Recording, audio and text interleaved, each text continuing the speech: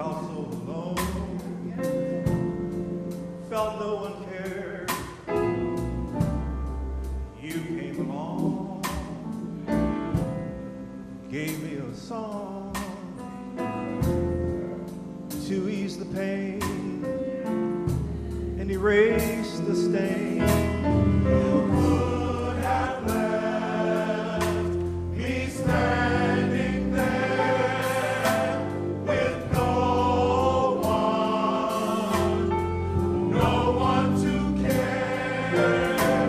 You promised me you'd be there on time, and you did just what you said.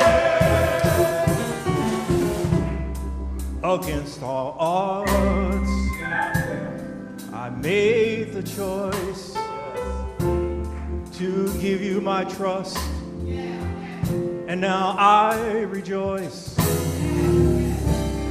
You answered my prayers, not a moment too soon. Your word I encased, my sins erased. You would have left me standing there with no one to care.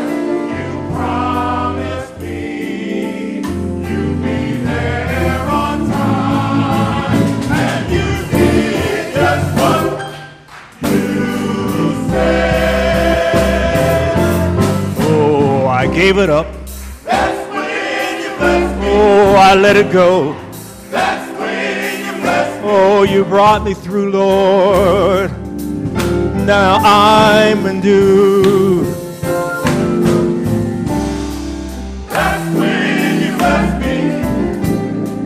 That's when you blessed me. Oh, I let it go. Brought me through. And you did just what you said. I gave it up. Oh, I let it go.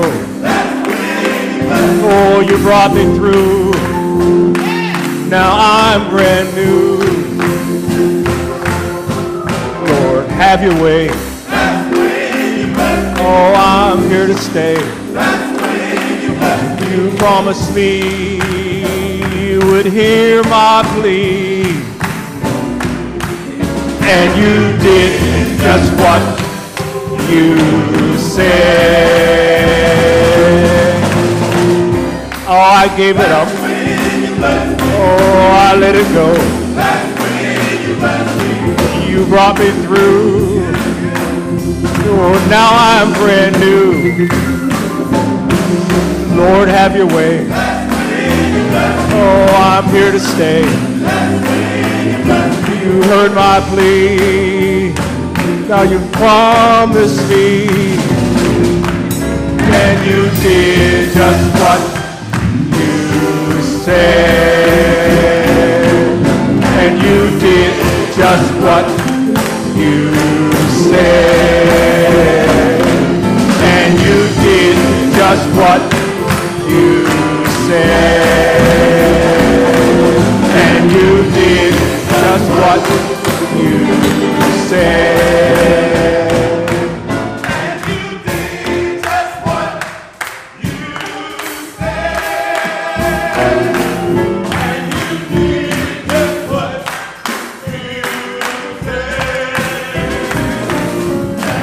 did just what you said. And you did just what you said.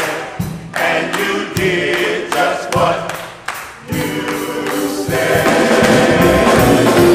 And you did just what you said.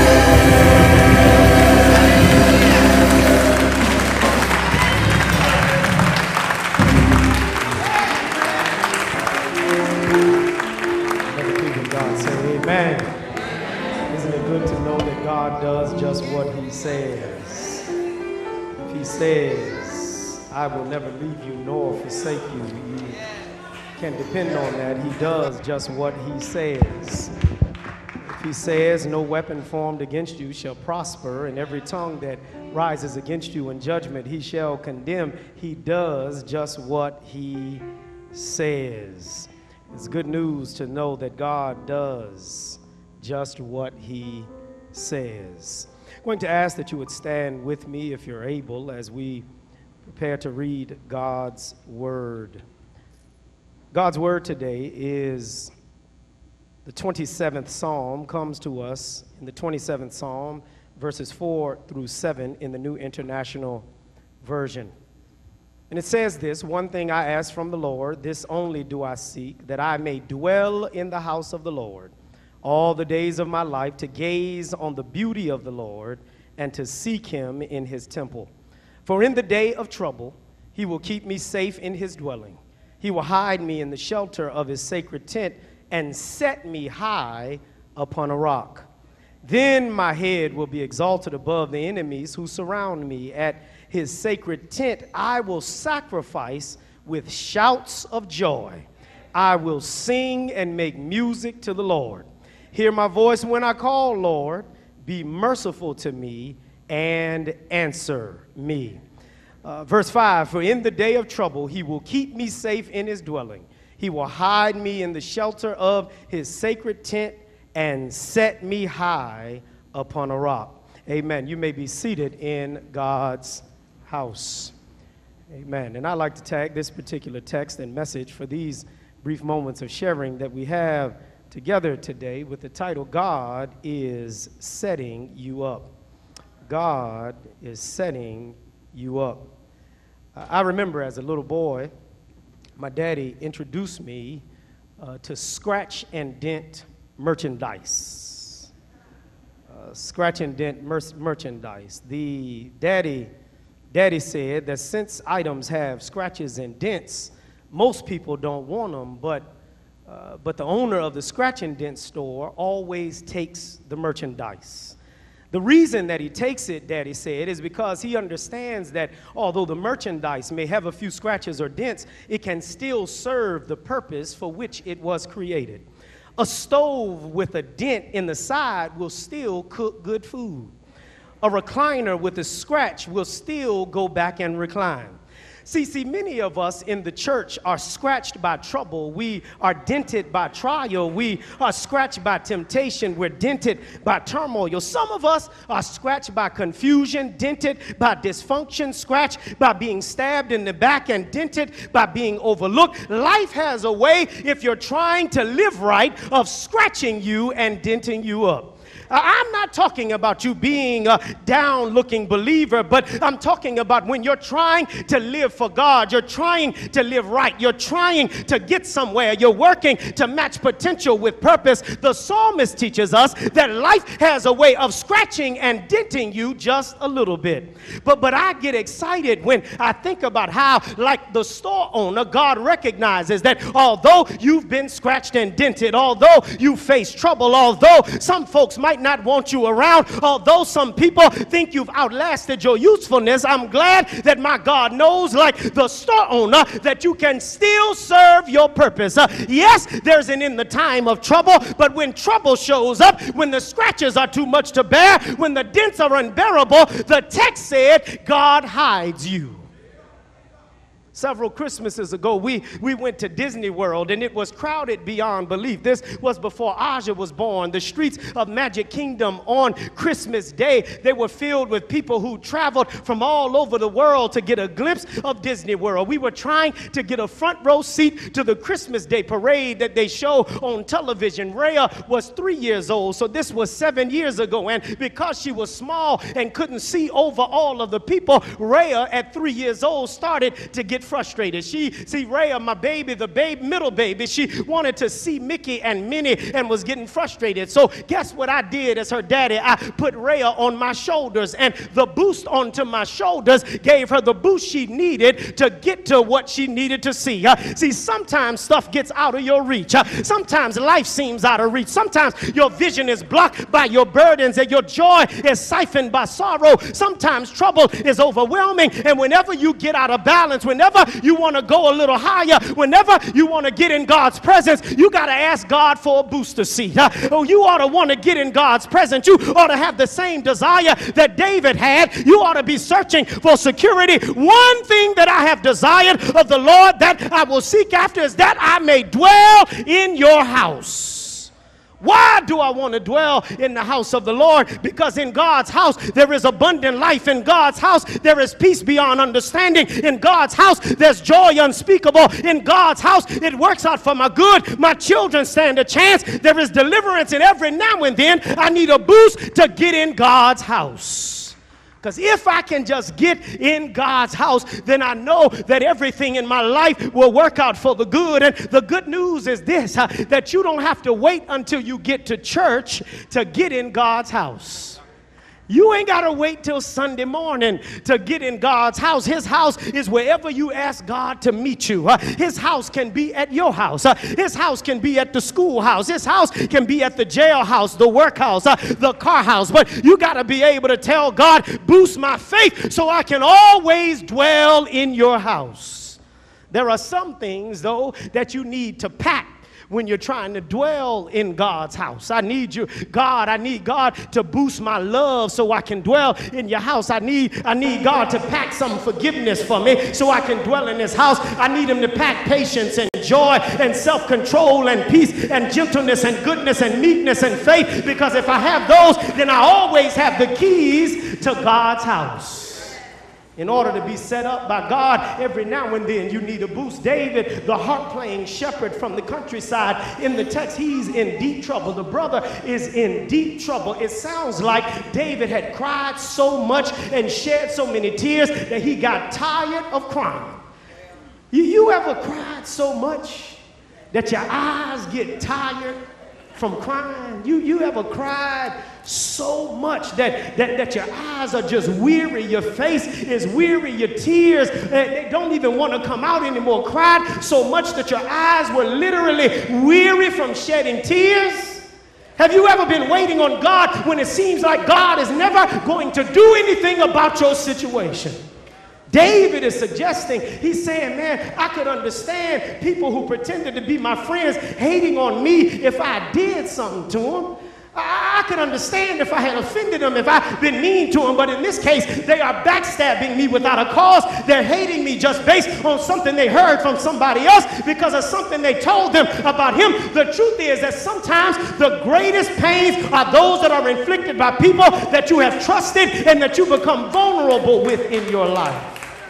See, those pains hurt and have you wondering what's going on when people that you have been helping to hold up, people you thought were your ace, boom, boom, they've been there for you, you've been there for them, and they're not there for you in your time of need. It can feel like in the time of trouble. David is suggesting that what you dislike about you, you don't even know if it's true what you dislike about me, and you don't care, you just hate me because you don't like yourself.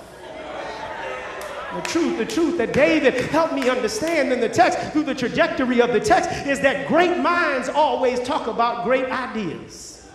Big minds always talk about big ideas. Spiritual minds always talk about spiritual ideas. And little minds spend all their time talking about people. David encapsulates all of his anguish and anxiety into one phrase when he says, in the time of trouble. Not if the time of trouble. Now, there is a guarantee that there will be trouble. And if I could Davidsonize the text, it would say in the time when millions of people live in some form of poverty, health poverty, education poverty, information poverty, food poverty, financial poverty, in the time where there seems to be more poverty than plenty, where the top 1% of the wealthiest people in this nation control over 50% of the money, and we all are fighting, the rest of us are fighting for crumbs. In the time where there seems to be more darkness than light, more sadness than joy, more problems than solutions, in the time when journalistic integrity and human decency and decorum and ethics have given way to greed and salaciousness, in the time when there are people who are so blinded by their hatred and their racism that they cannot see each other as human beings, in the time when corporations refuse to pay their employees livable wages and retirement benefits, in the time of trouble. See, the thing we must understand about trouble is that it's not only individual in nature, it's not only seated in your personal life, but you must be sensitive to the fact that troubles is sometimes larger than you or me. In the time when there's civil unrest in our communities, in the time when folk peddle stereotypes and biases, I just mentioned the trouble to highlight just how awesome our God is. In the time when preachers are promoting statues instead of salvation. Help me, Jesus. In the time of trouble, the text, let me remind you, says that when all of this stuff is going on, when all of this is swirling around the world, when all of this is going on in the world, all of this makes us wonder if these are the last days. We are protected from the arrows and the darts because God starts covering us with his security blanket. I'm in the text. See, there are some folks in this house, you already got your own diary of God's deliverances handy. You already got them for yourself. You should always keep with you a mental Rolodex of God's goodness and mercy. You should keep that with you at all times. And if you scroll the Rolodex in your mind, some of you who aren't too spiritually sophisticated, you can remember all the times that God has always covered you. Your Rolodex ought to remind you that no matter where you are or how you feel, goodness and mercy have still been following you.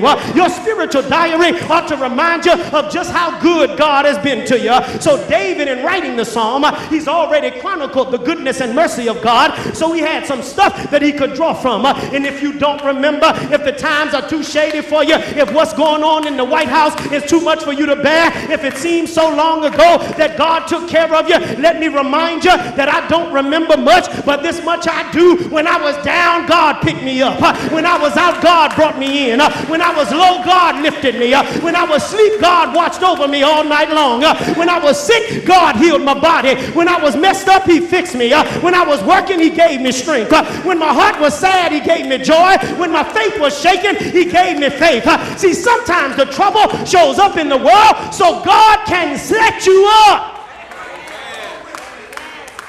I hear you, Pastor. You said, Pastor, that's not biblical. God doesn't set us up. Well, I'm in the Bible, in the New Testament, the disciples asked Jesus one day if the man that was born blind, was he born because his mama or daddy, was he born like that because his mama and daddy sinned? Jesus replied, neither. It was done so that God might be glorified.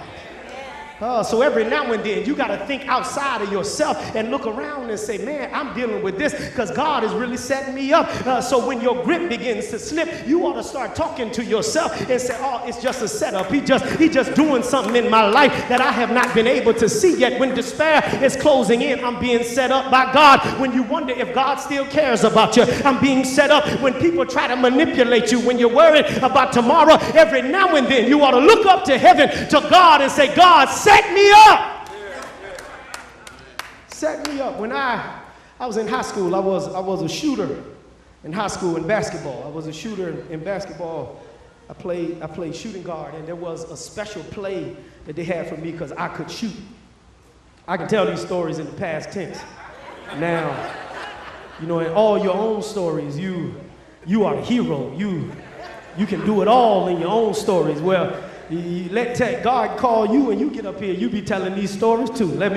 So there was a play that they had, there was a play we had, it was called Todd Rome. That was the play it was called, and whenever that was called, I had to do a whole lot of work just to try to get a shot.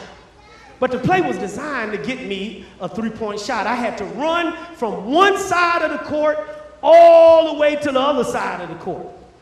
I had to get through picks. There were 2 picks that would be set for me, guys standing in my way. I had to break through that. I had to cut through the painted area and back up. But it was all a setup so I could get the ball in position to shoot and make a 3-pointer.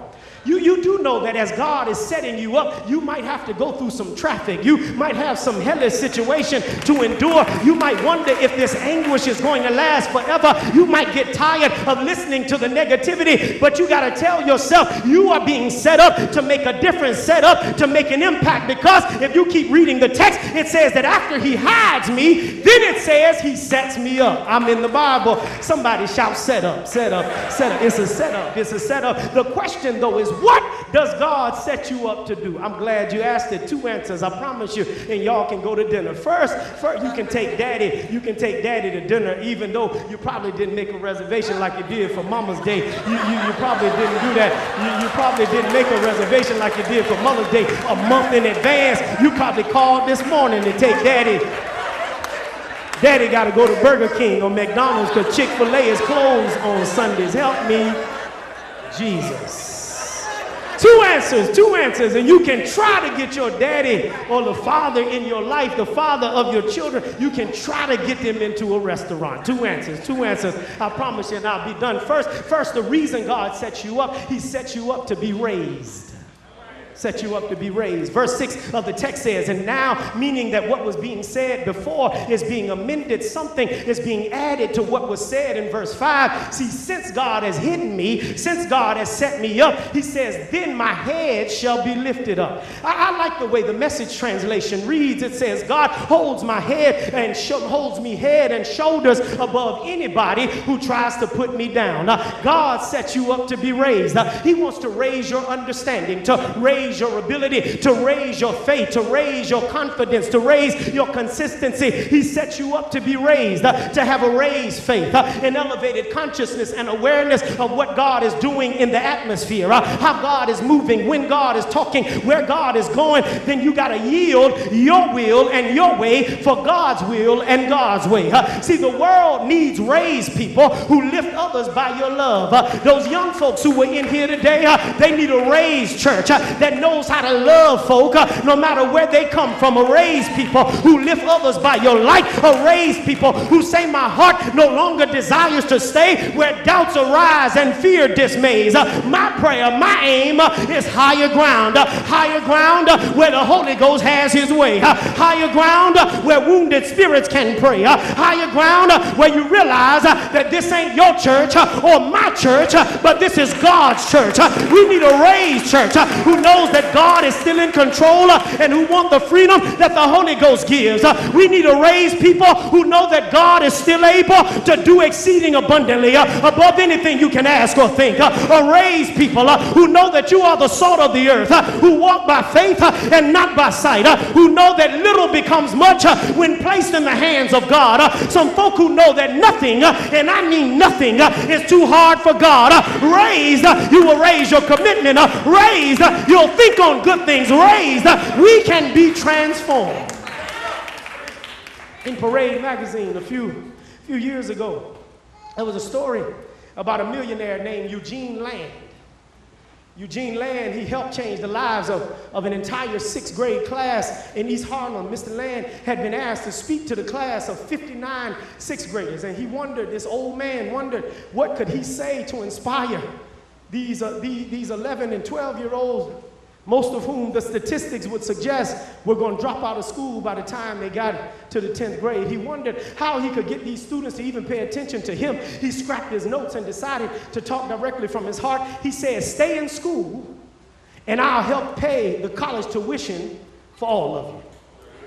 He stayed in school, and at that moment, the lives of those students changed. Their spirits were raised, and they now had hope. One student said, I had something to look forward to, something waiting for me. My head was raised up, and guess what? He said it was a mighty good feeling. Over 90% of that class went on to graduate from high school and go to college because they were raised. The situation might look bleak, their outlook looked dismal, but they were raised. And after I read that story, God just reminded me that if you can stay with him, if you can keep standing with tear-soaked eyes, if you can keep serving and keep doing what God told you to do, he will set you up and lift you up beyond your imagination. In a real sense, you've got something to look forward to. Why? Because eyes have not seen, ears have not heard, neither has it entered into your heart what God has in store for those who love him. But you can't stop there in the text, because while it says eyes haven't seen and ears haven't heard, it also says that God has revealed what he has in store through the Spirit.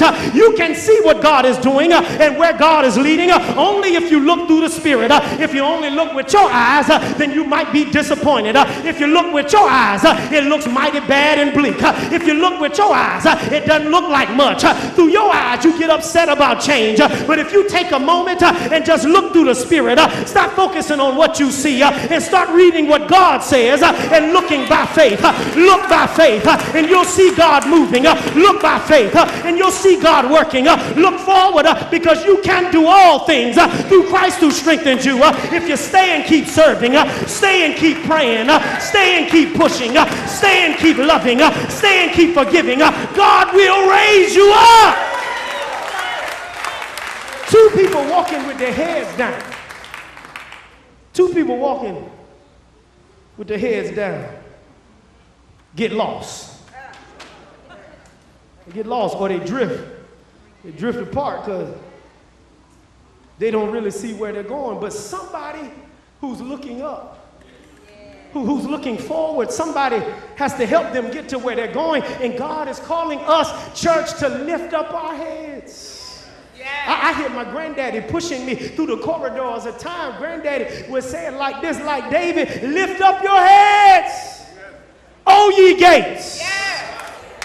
Granddaddy would wake me up with that on Sunday morning. If I spent the night at his house on Saturday, he'd pull my big toe and he'd say, lift up your head, O ye gates.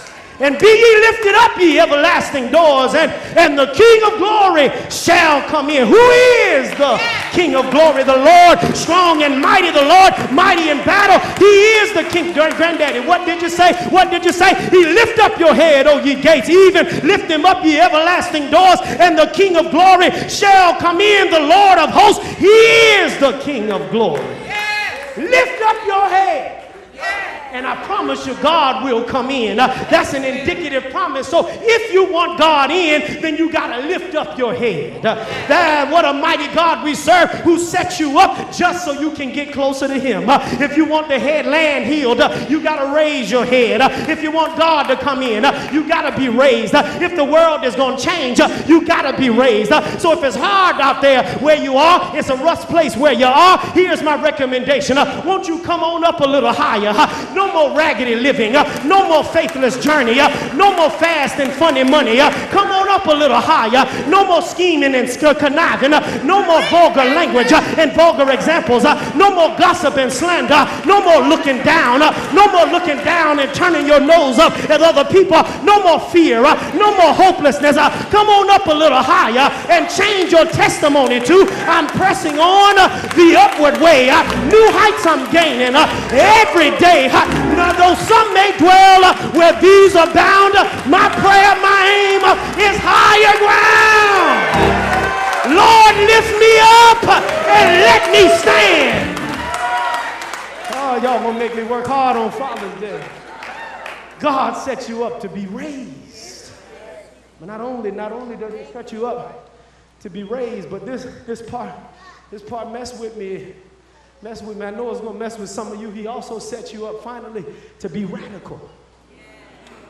To be radical. I'm in the text. The text continues, now shall my head be lifted up above my enemies round about me.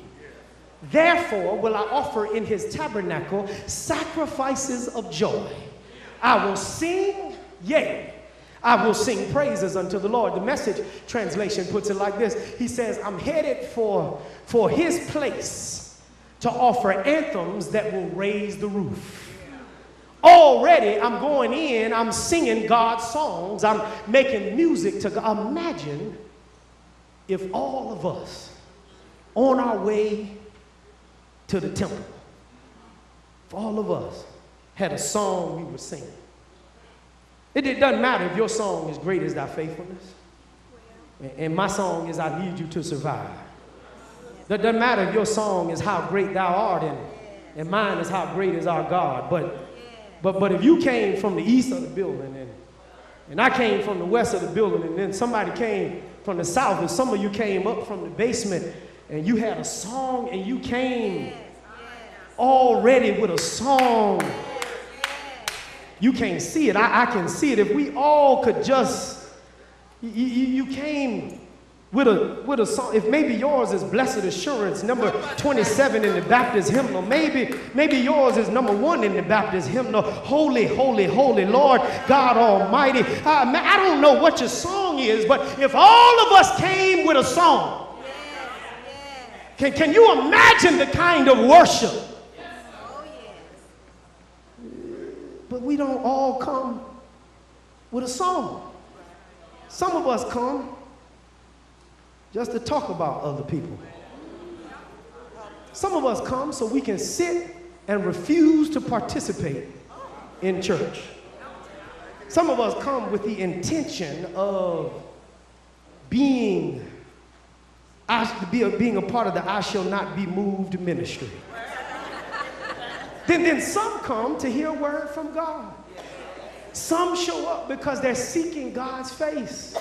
But what if all of us showed up marching from our cars?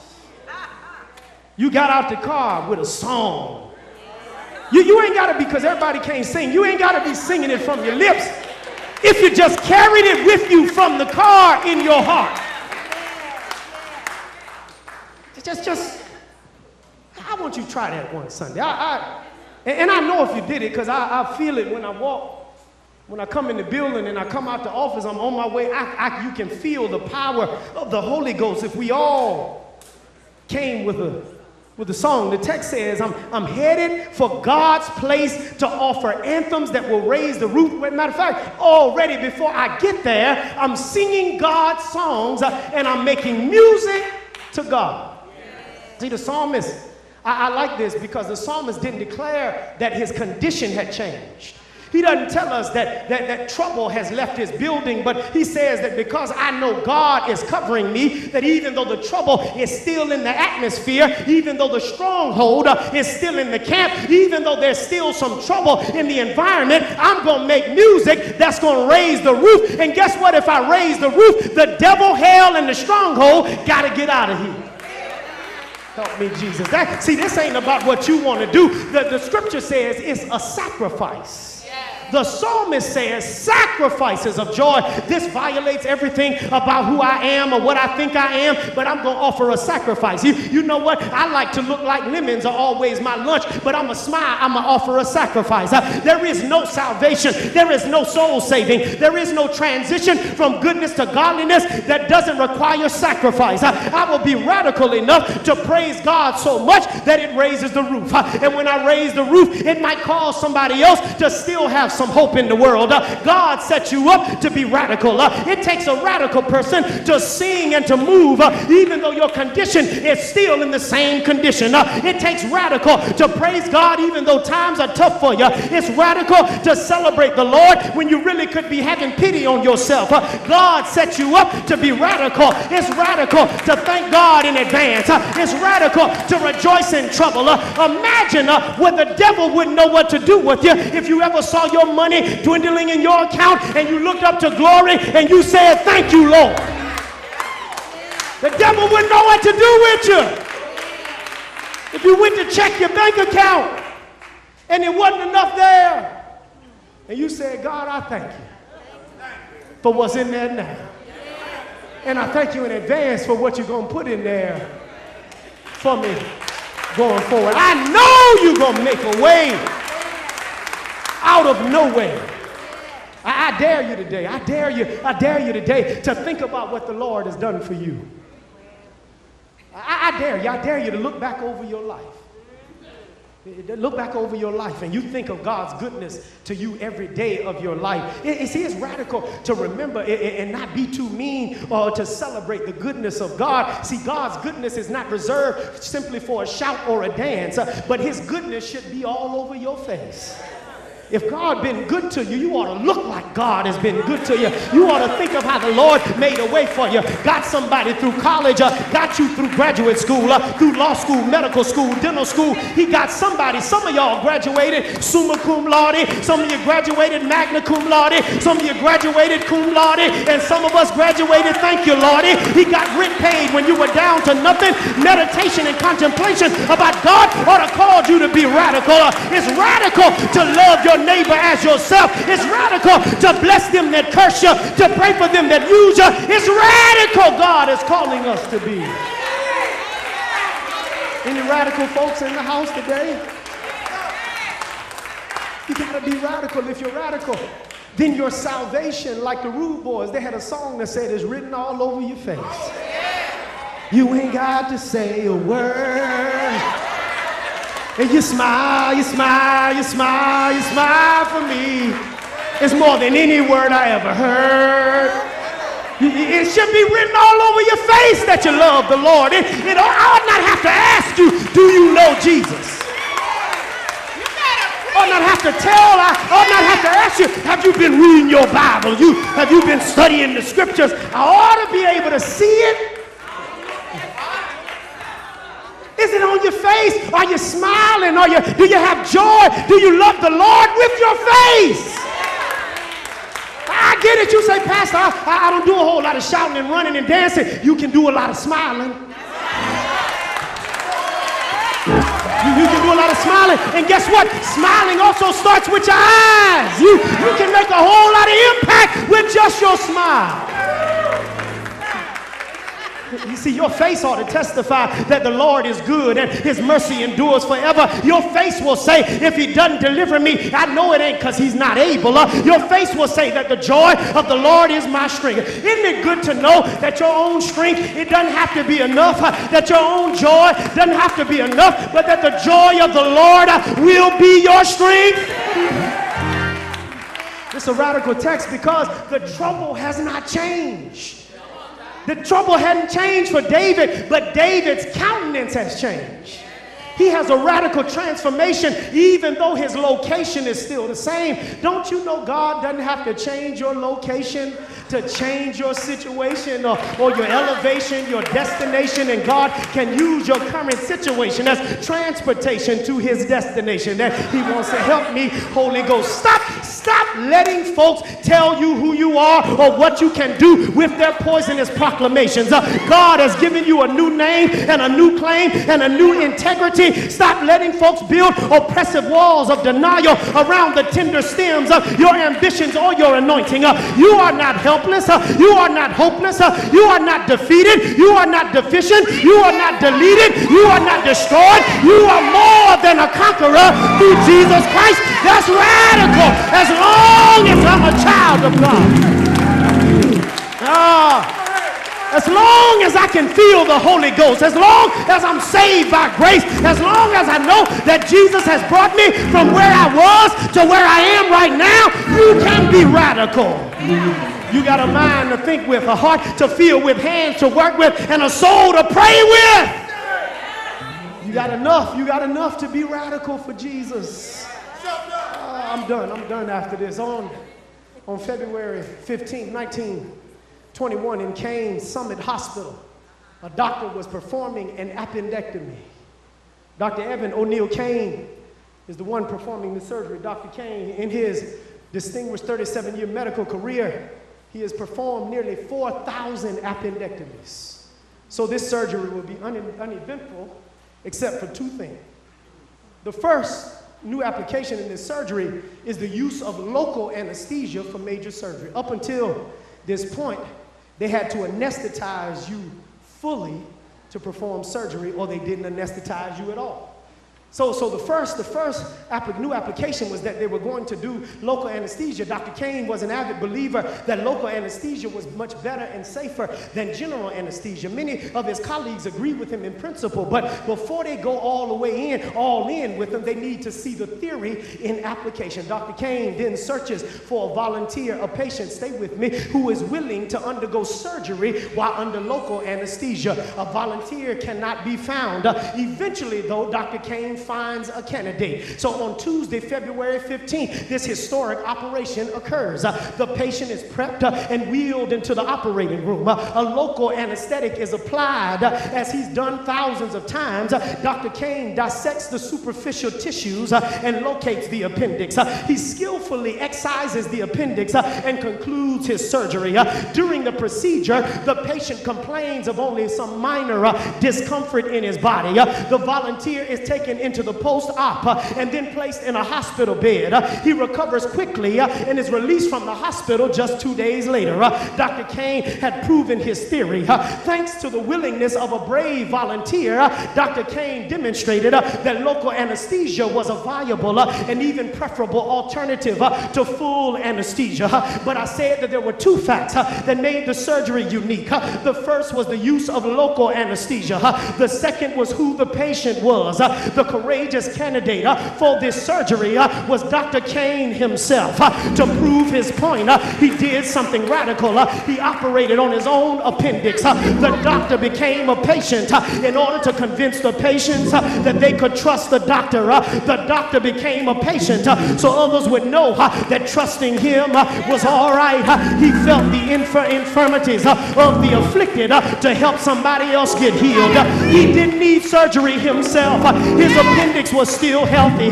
His body was all right, but he decided to perform surgery on himself so that we would trust that surgery is all right.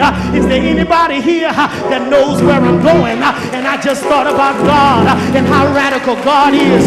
He made him who knew no sin to be sin for us, that we might be made the righteousness of God in him. That sacrifice, the word became flesh and dwelled among us. That's why he's called Emmanuel, which being interpreted is God with us. There is one who knows how to be a friend. There is one who sticks closer than a brother. There is one who can raise up friends for you. There is one who will hold your hand when you walk through the valley of the shadow of death. And I don't know about you, but I have decided to put my hope in that man. Jesus got like you to convince you that you could trust him with your life. So I have declared that my hope is built on nothing less than Jesus' blood and righteousness. I dare not trust the sweetest frame, but wholly lean on Jesus' name. On Christ, the solid rock I stand. On Christ, the solid rock I stand. Is there anybody here that's standing on Christ? On Christ, he died on Friday, but they performed surgery in that operating room called the tomb. All night Friday, God was doing surgery. All day Saturday, God was doing surgery. All night Saturday, God was doing surgery. And my Bible says that early, and I mean early, on Sunday morning, that Jesus got up with all power in his hands. Is there anybody here that loves my Jesus? Is there anybody here that loves my Lord? Say yes, say yes, say yes.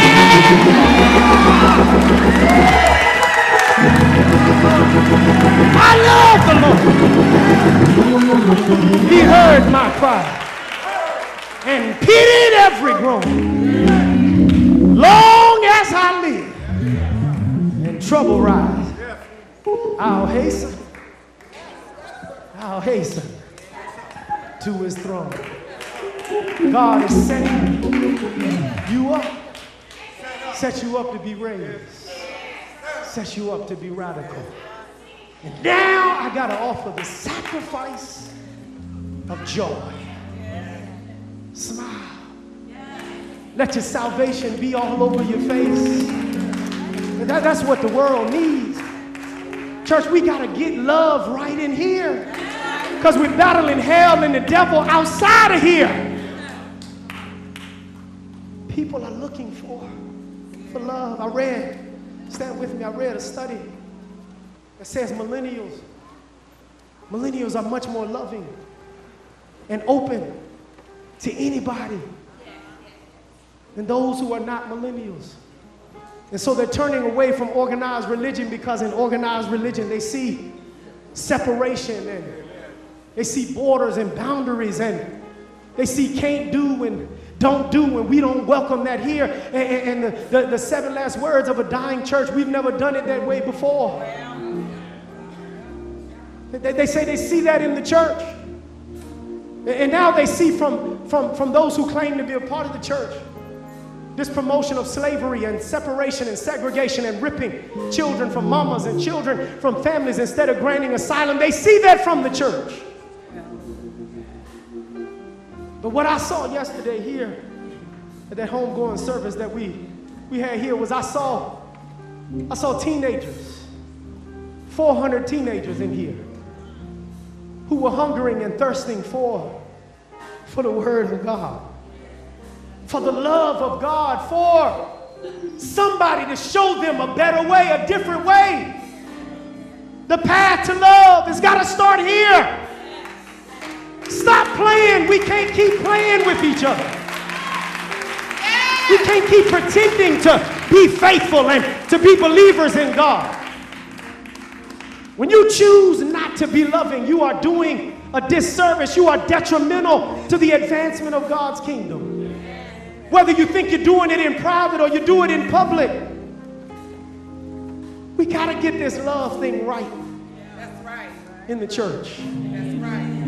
There's nothing that should cause you to be mean in church, to be mean to somebody at church. I don't care what it is. There is no excuse. Amen. That's just the way I am. We'll get better. That's just the way I like it. Do better. Love has to be our language if we're going to help transform the world. Because if we don't love in here, we are no better. We are no different than the world. That's right. No different. Got to get it right or go home. Song said, get right, church, and let's go home. If you don't get it right, then we might as well close our doors and not continue to do this. But if we can get love correct, Jesus said, if I be lifted up, and how do we lift him? We lift him through our love for each other.